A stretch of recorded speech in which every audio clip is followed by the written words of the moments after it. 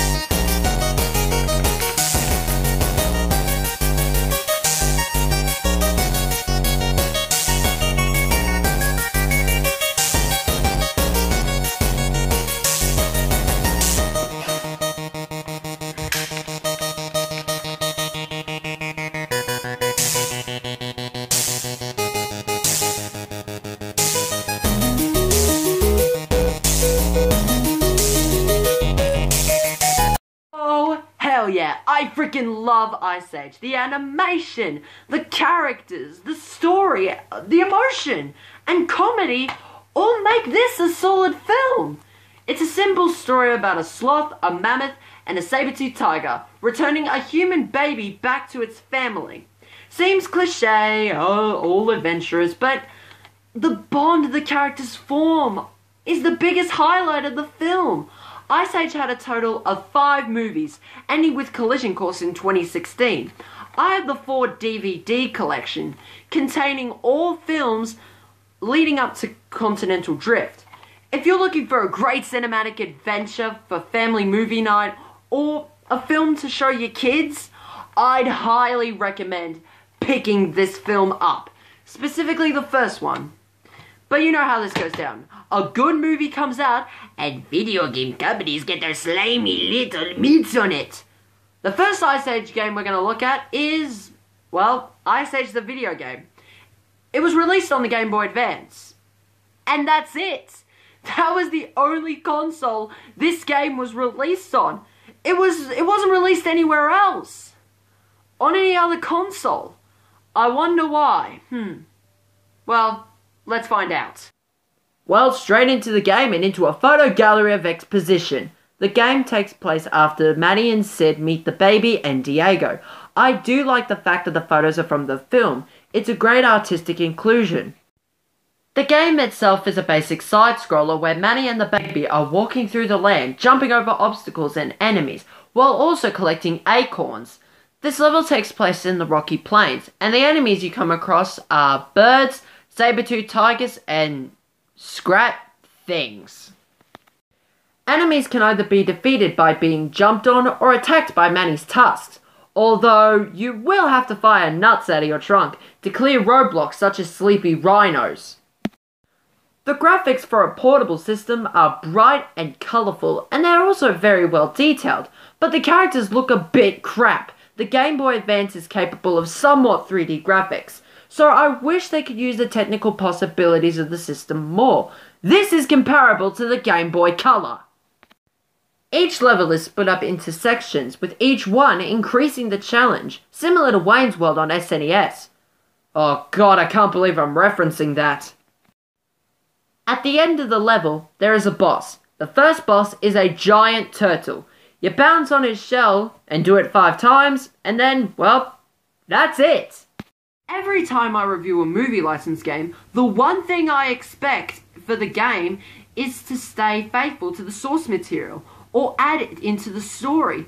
That includes the well-known locations like New Hive City in B-Movie Game, or Far Far Away in Shrek games.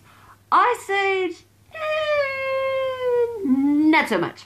Well, Ice Age doesn't really have that many well-known locations, because the characters don't really give them a title.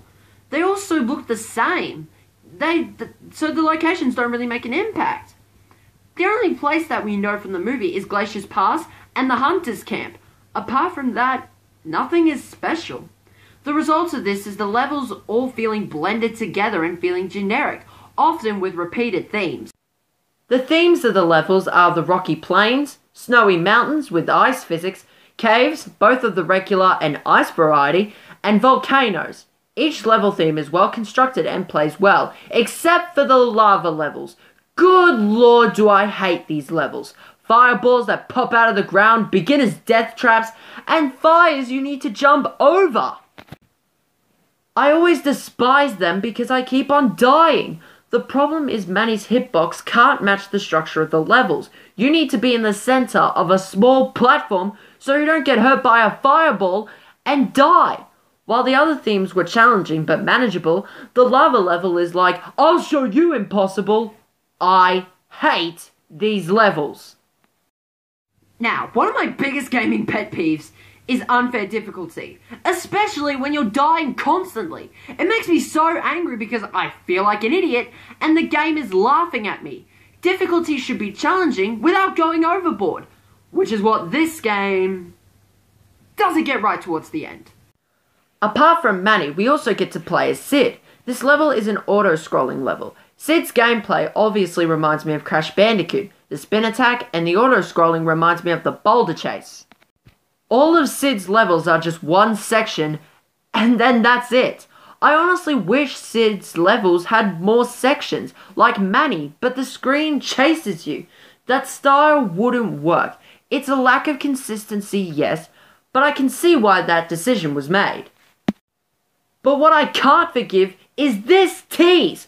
So here is the final level of the game, and I reach a boss. Instinctively, I think, sweet, this is the final boss. I fire nuts at him and defeat him. So imagine the look on my face when I found out that wasn't the final boss and the level still continued. It turns out it's a saber-toothed tiger that's the final boss.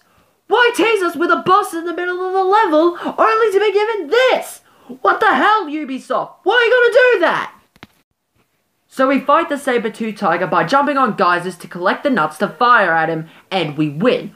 After that, we get another story slideshow that shows the end of the film. Manny and Sid return the baby back to his family, Diego isn't dead, and they walk out into the distance ready for the sequel. And with that, Ice Age the Only Game is finished. 10 levels overall. That's too short if you ask me. Diego doesn't get any gameplay. That really bummed me out, because as much as Sid's my favourite character, Diego should have some gameplay as well. We could have had him running around slashing enemies with his claws or battling bosses like a fighting game. Instead, no. We get an experience that honestly is enjoyable and solid, but the issues really hurt it in the long run. So on that note, Ice Age the video game gets 7 out of 10. Despite the lava levels being unfair in difficulty and the tease of a boss in the final level, I do think this is a game worth checking out, especially if you're trying to escape travel boredom. Ice Age would then see more video games that have console releases with the movie sequels. I'll take a look at those in the future, but until then, I hope you guys enjoyed the video. If you enjoyed this, give this video a like and subscribe and turn on channel notifications so you never miss an upload. I love you guys and I'll see you in the next video. Thanks for watching, guys.